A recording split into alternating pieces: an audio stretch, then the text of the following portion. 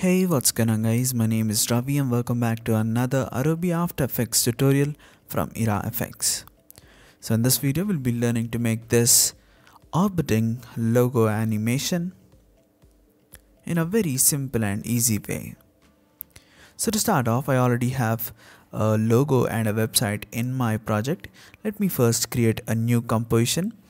I'll name this orbiting animation and I'll set this to 1920 by 1080 resolution with a duration of around 5 seconds, and I'll hit OK.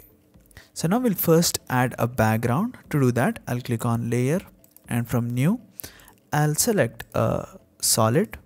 I'll name this background and this color is fine, and I'll hit OK. So now we have a background in place. Now I'll drag the logo that I have in the project panel to the right so that it gets added into our scene, and now I'll scale this down. I'll hit S on my keyboard and scale this down a bit. Okay, and now I also have a website, that is something like this, which is on a circle, a shape something like this, so that it would orbit around the around the logo that we have. So let me place this to the left, and now this is what I'll do. I'll click on layer and create a new null. Okay, so make sure you place this null between the website and the logo here so that it is quite clear. And now I'll parent this website to the null object by dragging this parent and link button. If you don't find this parent and link, make sure you right click here and from columns ensure that parent and link is checked. Okay, so I have linked this to the null, and now I'll expand the null object here. I'll expand the transform and I'll click on this this cube button here so that I'll convert all these layers to 3D. Okay, and now I'll click on this timer button here for the Y rotation. Make sure you're at the first frame. I'll go to around 4 seconds forward and increase the Y rotation value to 360 so that it would have one revolution around our logo, something like this. But you can now notice that the tagline or the website URL is inverted as it is moving towards this position.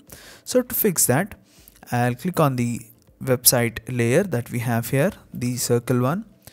I'll hold Alt on my keyboard and click on this timer button here for Y rotation, and an expression editor opens up.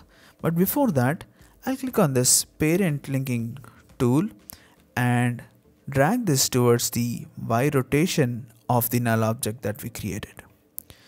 And in the expressions, I'll just type in into -1. Okay, so this is what it does. It would invert the Y rotation at this point for this specific website, and thereby it gets inverted. If I start playing the video, you can see that this is how the the website or the tagline rotates around the logo. To make it more interesting, I'll click on this timer button here for scale, and I'll move around to the point where it is behind the logo. I'll scale this down and I'll move to the point where it is closer to the shot. At this point, I'll set this back to around 30. So if I start playing this, you can notice that the logo becomes small as it moves backside and becomes large when it is in the front. So this is how you make an orbiting animation inside Adobe After Effects. I hope you found this video helpful, and if that's the case, give us a thumbs up. And if you'd like to talk with me regarding visual effects and video editing, you can always reach out to me on Instagram at VFXGuyRavi. See you guys next time with another tutorial.